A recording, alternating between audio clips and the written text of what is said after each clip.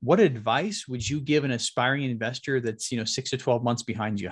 Really focusing on one market, one or two markets that you really like, whether it's, personally, you have family there, or, somewhere that's within whether it's 15 minutes or a 2-hour drive, somewhere that you could be, that you could drive around and kind of, start looking at real estate and looking at the market, go, secret shop in a sense, and go just find out kind of what's happening, what's going on, and really hone in on one market. Because, having good relationships with 1 to 3 brokers is a lot more important than having, very partial relationships with 20.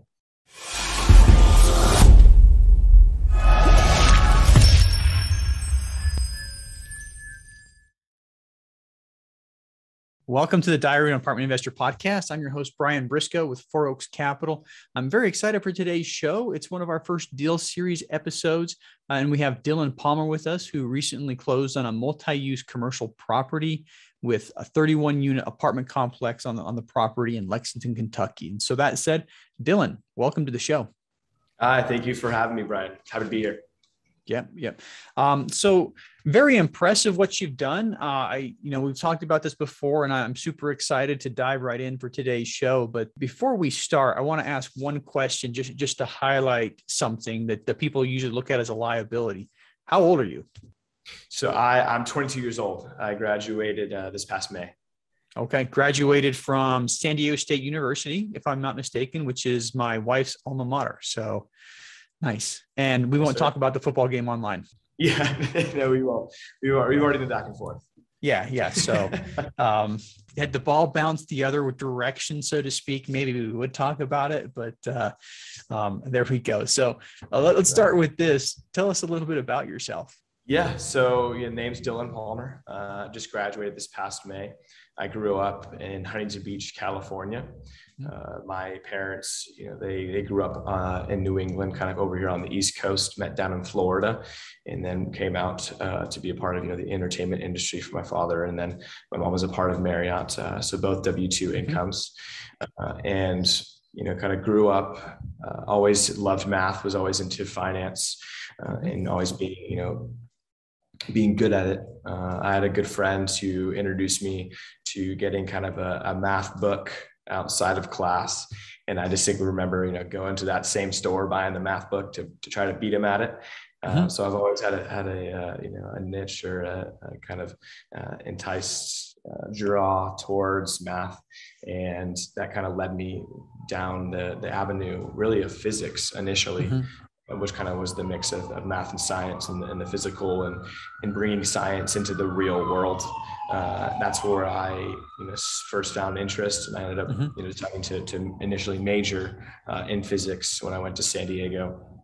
Yep. At the same time, my first semester, the group of people that I was kind of surrounded with, and then also the material just kind of fell out of interest for me. So I transferred over to the finance department in business, and that's where I, really found my skills, coming into play. And I fell in love with finance, and it was with the right people. And I think my, personal skill set has really shined with finance. And then that's kind of, brought me to my point in real estate. And that's kind of all the background. Yeah. I mean, being good at numbers is important. And incidentally, I have a bachelor's in math with a minor in physics, so at one point, I would say for me, it was the opposite. I was good at math growing up, but I didn't like it. Didn't really start liking it until my senior year in high school. And that's when I decided to major in math, but, almost opposite direction. You liked math up front and, switched gears, and I want to do something besides math and decided to do that. But yeah, knowing numbers and being able to take advantage of that knowledge in real estate and underwriting is extremely helpful. So you graduated in May. Let's talk about how you got into multifamily. And to your previous point, one thing about, being well equipped with, knowing how to perform math and numbers, one of my favorite parts really about finance, is that you're taking, these numbers that are on a sheet of paper, you're taking these numbers that are kind of abstract in a sense, and then being able to translate those numbers and to paint a picture for someone, just the average person who doesn't really understand, those, whatever kind of level of math it is, for them to be able to understand and paint a picture for them to be able to digest and feel confident in making a wise decision has really, kind of stemmed my appreciation for math and what I'm doing right now. And I've always been good at numbers, and I've likened it, I don't know if you've ever seen the movie The Matrix, where you have the ones and zeros coming down, and I don't remember the character's name in the movie, but Keanu Reeves, is able to see like pictures inside there. And I don't know, for me, that's the best way to explain it to somebody else is, I read numbers like a lot of people read a book. You look at the numbers and you can see trends. And that's something that's extremely beneficial, especially when you're looking over things like, rent rolls and T12s and stuff. I mean, it may seem pretty boring, but if you're able to read those numbers like other people read a book, you can see things that a lot of people won't. Right. And there's a lot of, unseen value that happens, especially with mom and pop owners or people who have been doing it for 20 or 30 years, have had the same building. There's a lot of numbers and issues that they don't really pay attention to. And that's where you can really find, really be able to create value, especially in apartments and commercial real estate investing specifically. Yeah. All right. So before we jump into this specific deal, what is your motivation for doing this? What I call your big burning why? Yeah, my real motivation, I was very fortunate growing up to where I had parents who were really involved in my life and my social, whether it be, in school, out of school, sports. And I really would like to do that for my children.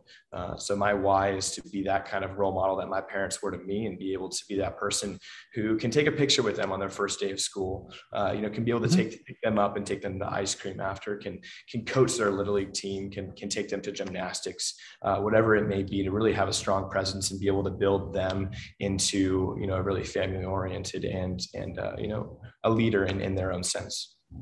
Yeah. Love it. I love it. All right. So we're going to switch gears right now, talk, deal specific stuff. And first question I want to ask is, how did you educate yourself in the multifamily space? Yeah, that's a great question. It really comes down to the old saying, books and tapes. It's kind of that's the best way that I found education. And a lot of it's free nowadays, which is great, whether it be YouTube or podcasts or reading books. A lot of my education came from, the typical Bigger Pockets podcasts, especially, and then now kind of the more multifamily route, whether it's Michael Blanc or Jake and Gino. But I'd say that the most education that I actually received wasn't during that time of being out there to learn and read and listen to podcasts. The most education and the most value that I got out of it, especially learning in my first few months, was actually doing it. So however you're able to, go out and talk to, whether it's talking to brokers or underwriting deals, or I remember, when I first started, my partner told me to go sign the CA for this property. And I had no idea what a CA was, right? It's a very basic thing. But I figured it out. And that was the most education that I got was through figuring it out. And I think that's a great way to take action and learn. You bring up a great point, and our backgrounds once again are very similar. And incidentally, this comes up a lot on the podcast. Is there's only so much you can learn by the books and tapes method. The podcasts and the books and whatnot. But I felt the same way. I mean, once I realized that I would learn more by doing, I almost stopped listening to podcasts. I probably went and said for a while, I was listening to podcasts everywhere I went, probably 2, 3, 4 real estate podcasts a day. I wish this podcast was around, 3 or 4 years ago, because I think it's great. But I was listening to Michael Blanc. I was listening to the Jake and Gino. I was listening to the Rod Cleefs of the world and the Joe Fairlesses. And, once I started getting my hands dirty and started putting stuff into action, I was learning a lot faster. And it almost got to the point to where, podcasts were no longer my go-to for learning. Just rolling up my sleeves and jumping in ended up being, my preferred method. But And I think, podcasts, they're huge. Mhm. Just in the education, they're fantastic as far as short-term energy and motivation and learning. You're able to really expand your knowledge and feel as if you are doing it. Yeah. And that's what's really great, because podcasts and education and books, they really can bridge the gap. Right, Yeah. between not doing anything and doing something, because it gives you whether it's a false sense or a true sense of confidence, it gives you enough motivation to start taking action, and then that's when you really start taking off and learning Yeah. exponentially. I think that was the key for me too. The podcast kept me motivated. Sometimes I'd learn stuff. Sometimes I just hear somebody's story and be like, man, I can do that too, or I want to do that too. And a lot of times it just kind of fueled the dream for me. And, maybe I didn't learn, much about the business, but I also think that's important as well, fueling that dream. But, Totally agree. so let's talk about how you met your business partners. Can you go into give us a short history on how that came about? Yeah, so I met them through LinkedIn. I'm a Mhm. huge LinkedIn guy. I love the platform.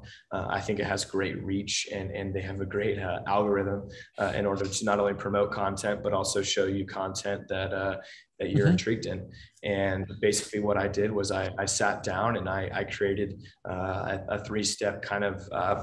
I wouldn't say it's a program, but kind of a list of things that I would ask someone. And it Mhm. initially started with an initial connection with adding a note of saying who I was and how and why I'm reaching out. And then the second one after we connected was, saying, hey, I have skills in XYZ and I really want to be in XYZ. And I see that you're doing it. What is it like? And Yeah. then I would ask for 15 minutes of their time. And after, between 50 and 100 times, just like reaching out to people and getting on the phone and talking to them, I met a guy named Gary Martinez, and Gary Martinez was an industrial broker out of Southern California. And Mhm. he, my last question was always, what's your biggest problem? And the biggest problem at the time for him was, finding space for his list of tenants to be able to rent out. And he gave me an opportunity, and I started cold calling for him. And with that, I made 100 calls a day for about 2 months, and we were able to get him 2 leases. And with that, he started to invest in me. And one of the things that he did was he invited me on to a past and present roll call of CCIM presidents, which Mhm. CCIM is a national, commercial brokerage fraternity in a sense, to where And it's a very it's a big deal amongst the brokers and people who are inside, not just the brokers, but people who are inside the business. So that's a big deal, is what that is. Yeah, and I didn't know at the time. I had no idea what a CCIM was. I was just very lucky to be there, and I took advantage of it by asking every person on that call the same exact 3 questions. And along the line, I met a guy named Robert Lee, and Robert Lee is in the medical office space and medical office Mhm. investing, and he started an apartment arm of his business, and that's where he kind of took me on as initially to build systems out for the medical side. And he saw my interest in apartments, and he brought me on as an acquisitions guy. And Mhm. that's kind of where my initial start happened in the multifamily space. And I'm more than happy to share with anyone, my kind of system that I used in order to get on the phone with people through LinkedIn and reaching out, and kind of have like a template that I'm more than happy to share with y'all. Yeah, yeah, and I think that's a great way to do things. I mean, LinkedIn is a great platform for professional relationships, to start professional relationships. You took advantage of it. You reached out to a bunch of people. You were focused on the type of person that you wanted to meet and learn from, and that eventually made connections. Now, a question I asked you a couple of weeks ago, I'm going to re-ask you again here. But how many people do you think you reached out to on LinkedIn, and how many people did you get on the phone? Yeah, so that's a good question. I actually like looked back, going Mm-hmm. through. I started scrolling through all of my messages. I mean, I would have to say, so and to your point earlier, LinkedIn, it's just such a solid platform, especially for people, of my age, where Mm-hmm. we don't have that sense of credibility, but LinkedIn has that sense of credibility and professionalism to it, to where you can kind of be that person that you're trying to be and kind of present yourself as, one of the big things is like I started out with like 5 connections and really just poured my time into it, posting every single week. And now I'm up to, almost 1,300 over the last year, which is more than my Instagram. But that's just because I've been putting more effort into it. And it's great because after, a couple of weeks, my peers and friends started coming up to me, and they're like, yo, you're doing shit. That's awesome. They think that, I'm really a part of it, and I'm very, happy that I can be able to, add value to them and be a resource for them. Most of my peers, it'll be, 3-5 years down the road when we'll start, hopefully having conversations when they, get interested in real estate investing specifically, that I am the person that they think of. Yeah. And that's something I found with social media as well is, your friends and family that you may not think of connecting with, a lot of them will self-select and reach out to me. And you had the exact same thing happen to you. So, lesson learned right there, use social media as a tool, for helping your business grow. And, if you're looking for passive investors, if you're looking for partners, whether you're doing JV syndications or whatever, LinkedIn's a great place, and social media is a great tool to be able to announce to the world what you're doing, and people will come, if you're doing it right. So, so let's fast forward here. So lots of calls, lots of messages on LinkedIn, lots of phone calls. Linked you up with, your eventual partner. Tell us about finding the deal now. Yeah, so it was no easy route. It was very difficult. I do admit it took us 9 months, kind of from when I started, and that was during school. So a lot of my hours outside of school, I'd be taking the time underwriting, and it's no small time commitment for the amount of underwriting and how much work you do in front of an Excel sheet. But to answer your question, we started very, very broad in our sense of markets. And that was kind of where we started with Kentucky, Tennessee, North Carolina, South Carolina, Florida, all that kind of the Sun Belts where everyone else is focused. And it took a while to gain traction with brokers, and talking with that many brokers at the time. With my current schedule, it was difficult to really gain traction as a relationship, and being 3,000 miles away and just communicating over phone and email didn't help at all. Didn't help much. No, it doesn't. And that's, it took a long time, and it took us 9 months, but we fortunately were able to, we had a 1031, kind of one of our investors sold one of his personal assets, and we had he was in a 1031. So it was our job to kind of find him his 3 bullets that he could use. And that catalyst really, boosted our, credibility amongst brokers, especially here in Lexington. And that's where we found, on the very last day, our last bullet was on this property right behind me. And something that I never realized until looking back at it is like those 9 months, right? It's like the actual offer from, us sitting down and submitting an offer and getting accepted was like, an hour or 2 hour process. Yeah. Right? And that whole entire 9 months, but, it seems like it's a waste, but really it's like those 9 months prepared, me to be able to execute those final 2 hours and be able to get a deal like this. So I'm just very, blessed and happy that I've been a part of it. Yeah, I'll tell you, it's very similar situation, not downplaying anything, but, saying a lot of people who get to where you're at go through the same process, and over those 9 months, you got a lot better at what you're doing. You gain more confidence, like you said, and you were able to build those relationships with brokers, and it doesn't come quickly, so I see a lot of flashes in the pan, people who say they're going to do it, and they realize, I think when they realize that it's going to take 9 months to a year before they get a property under contract, a lot of people don't stick with it, but you did, you kept on going, you kept on pushing through, and, finally you got a deal under contract. And one more point I want to double down on is, when brokers are talking with newer investors, you've got to be able to convince them that you're going to be able to close, and having, 1031 money in your back pocket. Can you get a loan is one question the brokers are going to ask. And can you bring the rest of the money to the table? That's really what the brokers care about. Can you bring the purchase price to the table within the contract time? And if you can do that, you're going to be one step ahead of everybody else. But having that 1031 money in your back pocket, is going to put you above a lot of other people who are dealing with the same broker or bidding on the same properties. Yeah, exactly. Because of that, to your point, it's the efficiency and the accuracy of closing. Yeah. Between two bids that are the same price, one being a 1031 buyer, one not, more likely that they're going to, the seller's going to choose the 1031 buyer because they have to close. Mm-hmm. They have to identify. They're using one of their three, bullets. Those are, those who aren't familiar with the 1031. You have to use. There you only have three properties to identify, or there's a certain value threshold, I think is the other kind of qualification that's involved.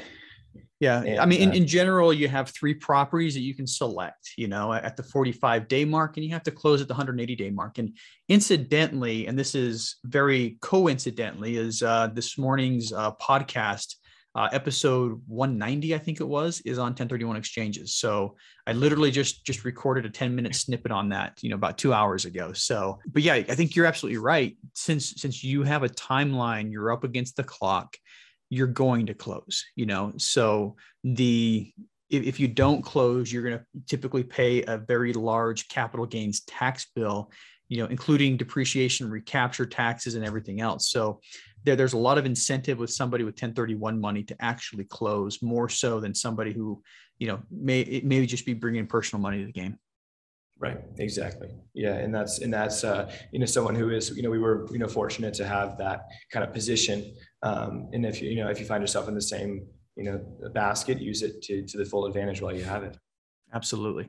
All right. So calling a lot of brokers, you found the deal. Tell us about the deal, what you liked about it, and what the business plan is. Yeah. So this deal, it's actually right here behind me. So if you're watching, you can see the retail portion. It's a mixed use asset. So it has 5 retail tenants in the front. And these retail tenants are really kind of that health and wellness lifestyle focused brand. Amazon resistant is really kind of what we focus on. Something that it's not like a JCPenney or a Macy's where Amazon kind of come in and you could just buy it from there. For something like this, it's those gyms, the boutiques, more we have a seafood distributor here. So it's very localized and it's in this area here is really known for its, locality and their, this neighborhood is very special here. So we like to have the fact of it's triple net, it's something where it's commercial, long-term leases, very predictable cash flow and rent increase bumps. So it has a good cushion, where we can kind of be confident that we can have a good long-term view. And then in addition to the 5 retail tenants, we have 31 apartment units in the back. And that is where we really saw the value. At the time, the owner, had it for 12 years and there were 11 vacancies when we put it under contract. One of the biggest, concerns that we had was, why are there so many vacancies? And the first call that we had with the owner, we asked him, one of our biggest concerns, hey, is the 11 vacancies, is there a reason why? And he was confused. He didn't know. He actually had no idea. He had to ask, his office manager at the time, who was the property manager, if it was true. And she's like, yeah, it is. And the first day of DD, when we flew in here, because there's no marketing online, there was no kind of post that it was available. I had to see there was a phone number on the front of the building, and I called the number, and the phone line was dead. So it was kind of like all those boxes were checked, and it's great to be able to to foresee the value is creating a solid marketing system, using applications that are at our disposal and technology that's available today to be able to really create a strong ecosystem and around dragging in leads. And we found that, Show Mojo has been a very solid tool for us. And then really, believe it or not, has been Facebook. Facebook Marketplace, it's free if you just create kind of a sub account from yourself as the property. And post it on Facebook. We get, at least 1 or 2 leads every single day. And these are, kind of the core demographic that we're trying to reach. So those have been really, successful factors. And then with those, not only were we able to really increase the occupancy, being kind of that value add portion, but also The average rents were around $500. Mhm. Most tenants have been there for a long time. So we're able to kind of go in immediately and renovate those 11 units and be able to get, a good premium. And we've been Yeah. able to get $699. And every single of those units we closed in July, and we're officially have 9 out of the 11 rented. So over the Nice. last few months, we've been able to get, solid tenants in there. And I was putting together, I put together an investment update every single month to our investors. And in this month, we had an increase, of $25.84 of our average rent across the building. So that, Nice. capped out over those 31 units. Taking that yearly cap divided by the average cap rate here, which is about a 5 cap, it's $884,000 in future value. Yeah. So just kind of the power of the cap rate and being able to provide, not only value to the investors, but also value to the tenants, whether it's safety, a better living situation, then also, creating jobs for, contractors and subcontractors and lenders. And it's been a fantastic experience, being part of it and living Yeah. outside of it. Yeah, absolutely. And I mean, fortunately, a lot of the value add was just management, getting a good leasing agent, or good property manager, somebody who can answer the phone, is simple, very, very simple solution to a problem. You can go from a 21 out of 31 units occupied to, I think, 20 out of 31, 11 units down. So, rough math in public, you were at 65% occupancy. Mm-hmm. And to go up to close to 100, I mean, essentially all you have to do is put a phone number on there that works and somebody on the other end that can start leasing it out. And very simple value add. But yeah, so, and I understand you're doing some renovations too, to bring things back up to market level. What type of renovations you guys doing? Yeah, so with these ones, we're going, kind of, very standard. So it'd be new paint, new flooring, new appliances, new lighting has been kind of our big kind of core aspect. There was carpet in all of the units before, so Yeah. that's kind of like one of the big changes, and it's great to be able to take that and be able to use some agreeable gray, nice fresh paint and new appliances and LED lighting and low flush toilets, to where we can, make something where it's a very kind of core market, looking unit here in Lexington, and we're able to get, in reflection, those market rents. Yeah, absolutely. So I think that's a very smart combination. There's management efficiencies that you guys are working out, and just $25, a month times 31 divided by a cap rate is a lot of money. So I think you guys were very wise to jump on this one. And incidentally, you mentioned this earlier. I'll just recap. The 5 retail, they're going to have a very different, return profile. And like you said, the benefit of retail is there's some very consistent, predictable rents, because the tenants are signing long-term contracts, and the contracts typically have the rent bumps built in, year over year rent bumps, and it's consistent money. You don't necessarily have the same appreciation that you might in multifamily, but at the same time, it's a very consistent cash flow that, when you look at the overall project, you have 5 units with very consistent cash flow, and you've got, 31 units where you can do a significant value add. I think that's a winner all the way around. So let's talk about, go ahead. Yeah, it really helps kind of with just kind of risk adjustment, right? Because you have the 2 aspects. You have, that's really important, what kind of tenant mix you have, and having that, pad in order to, you can cover your expenses and your debt service with the retail, but then you have that kind of upside with the apartments that really, you get a good return and risk profile with the mixed use asset. Now, was the 1031 investor the only investor in this case, or do you have more people involved? Yeah, so that's a great question. We actually ended up not using the 1031 investor and the money that he had to do 1031. He ended up going with a different project, different group. which was totally okay. So we had to raise money, and we syndicated this through, a group of high net worth individuals that have had relationships, or my partners have had relationships on previous deals with, and just kind of being in the industry over the last 20 years or so. They've had their kind of own contacts, and we ended up syndicating with a smaller group, but it was, we raised the equity. All right. Yeah. Yeah. I mean, that's good thing you guys were flexible enough to be able to shift on that one, because, if you're banking on one person coming in and doing the entire, funding, and that one person drops out, a lot of people are scrambling. A lot of people end up, wondering, okay, what are we going to do now? But you guys were able to quickly fill that gap and get the ball rolling again.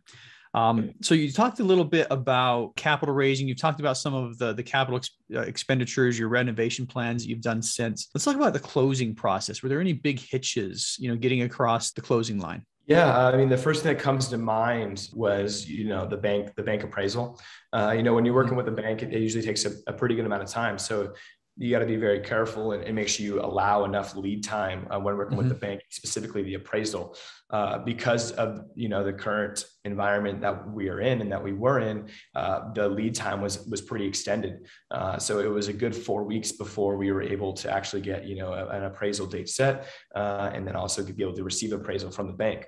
In addition to that, getting the inspector out here and getting someone to be able to do an Alta survey and an engineer, everyone was very booked out in advance. So that was something that we had to be very conscientious of as far as a timeline. We did have to, extend one time and do the amendment, but we're very thankful that the seller was willing to work with us on that, and we were able to get all the information, in under within a good time frame. Yeah. Yeah. And incidentally, the bank, the lending is typically the single longest process in everything. And every time we've extended, it's been because we were waiting for, lenders almost every single time. Sometimes it takes a while for those third parties to get ordered. And sometimes, the third party providers, the appraisers take a while to get out to the property, but just understanding that will help you, navigate the process when the time comes. Exactly. And now, like when we look at when we look at deals now, I make sure we schedule out ahead of time and we're ready, because to give enough lead time just in case, because a cushion, is sometimes needed, and usually it gets, a bite's taken out of that time. Yeah. Yeah, absolutely. Absolutely. And I mean, something that, a couple of gurus I've heard say, they say, delay spending money as long as possible. Delay spending money. It's a risk capital. You don't want to put that money at risk. And on our first property, we delayed the loan application fee, and this particular lender was charging the third party reports up front before they would put the application, or before they would process the application. And I'll tell you what, that almost came back to bite us at the back end, because, we ended up waiting for that lender to be able to close. But yeah, I think it's a risk either way. You want to get those third parties, you want to get that, the lender working as soon as possible. So, there's a nice little balance point somewhere between, let's make sure our risk capital is not going to be lost, but at the other point, making sure things are getting done fast enough. So anyway, that said, let's see, we talked a little bit about first steps after closing. Incidentally, when did you move out there? Yeah, so really it was perfect timing. So we went under contract March, April, and then I graduated in May, and we were set to close, July 14th, and it was kind of a situation where everything kind of lined up perfectly, where I took kind of a leap of faith in a sense, and kind of just, got in the car, and my mom came with me, and we drove across the country. So I landed here, left there about July 5th, and drove across the country, and I've been here since July 10th ish, and it's been a great experience, being on site and being able to really work hands on with our on-site manager. And I have to admit, learning some of the nuances, such as I know how to fix a faucet now. I know how to replace, a tub stem. It's just pretty cool stuff. So experiences that I don't think I would have been able to get, I wouldn't want them any other way. Yeah, absolutely. And I mean, that kind of segues right into the next question. What's next for you? Yeah, that's a great question. I think next for me is really kind of staying here and creating a good network of brokers here in town and also owners, and being able to find, more deals similar to this, and Mhm. kind of, working the acquisitions role.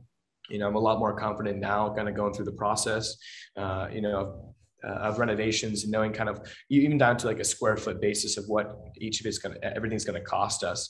So now I know like it's going to be about $8.50 a square foot, depending on the Mhm. building, that we can get for a nice clean renovation that's going to bring us up to par with this building here, and be able to attract a good tenant base. So being able to take that information and now, being on site when I get a call from a broker, about a property that may be coming to the market or something that's kind of in his back pocket, I'm able to get in my car and drive and be there within 10 or 15 minutes, Yeah. which has been very valuable, and been able to really I've been able to gain some nice traction. So we're looking at more deals here in town, and hopefully with the path that we're going right now, that we'll be able to scale this into a couple hundred units here. Awesome. And just rewinding, if you were to hit the, go back 20 minutes on the podcast button, you mentioned that one of the biggest challenges getting started was trying to invest in that area from 3,000 miles away. So, by moving out there, you've basically knocked out several birds with one stone. You're going to have better management because you're out there, and your acquisitions train is going to run a lot smoother because once again, you're out there. And the benefit of being 15, 20 minutes away, or even an hour or two away from some of the properties, gives you a lot more flexibility than you would have had sitting in, La Mesa, California. Right. So is that Yeah, where that's where SDSU live is that where you lived? yeah. So my last year I was in PB, so I was in Pacific Beach. Oh, that's Uh, even nicer than La Mesa. that was So fantastic. Yeah. absolutely. I can't complain, and Yeah. it's such a good point that you bring up, because it's every single market is going to have its own areas that of where it's growing, right? Whether it's a single neighborhood or a sub market.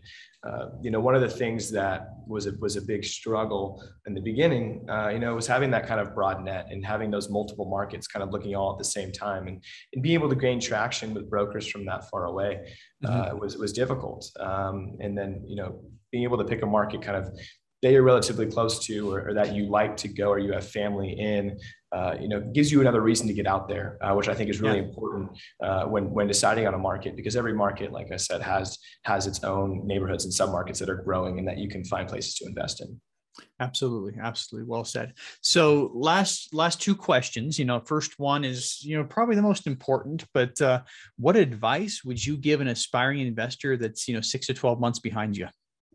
Yeah, 6 to 12 months behind me. I would say, really focusing on one market, one or two markets that you really like, whether it's, personally, you have family there, or, somewhere that's within whether it's 15 minutes or a 2 hour drive, somewhere that you could drive around and kind of, start looking at real estate, and looking at the market, go, secret shop in a sense, and go just find out kind of what's happening, what's going on, and really hone in on one market, because Yeah. having good relationships with 1 to 3 brokers is a lot more important than having very partial relationships with 20.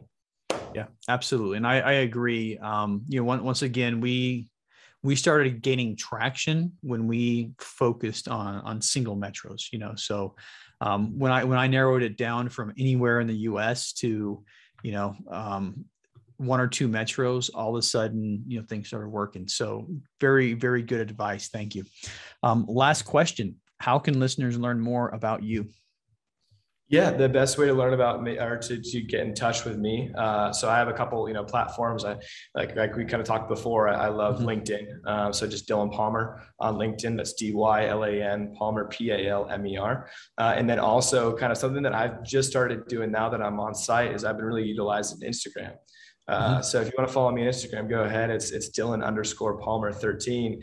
And what I've been doing is that every time we've had, a major CapEx item or a renovation, I've been posting it on my story, and kind of collecting those stories and those little bubbles. So eventually when the full turn happens and we're stabilized, I'm going to be able to take that video and really create a nice, presentation for whether it's investors or just people that are Yeah. interested in real estate and what happens, during the process of a renovation. A lot of investors they get to have those monthly updates, but not all of them get to see kind of what happens on the day to day. So I love to be able to be that bridge and that gap. And I have, I try to do as much content as I can and just share my experiences. And then I'll always emails, just dpalmer@Urban Renewal Partners. That's a good way to do it too.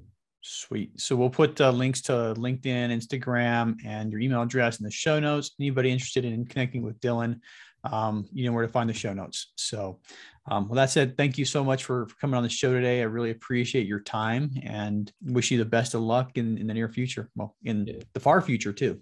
Yeah. Well, Brian, thank you very much for having me. It's a pleasure to be on the podcast. Thank you.